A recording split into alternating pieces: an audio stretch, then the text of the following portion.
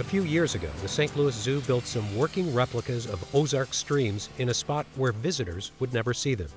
No, they were just built to make a bunch of Hellbender salamanders happy and healthy. One of our female hellbenders.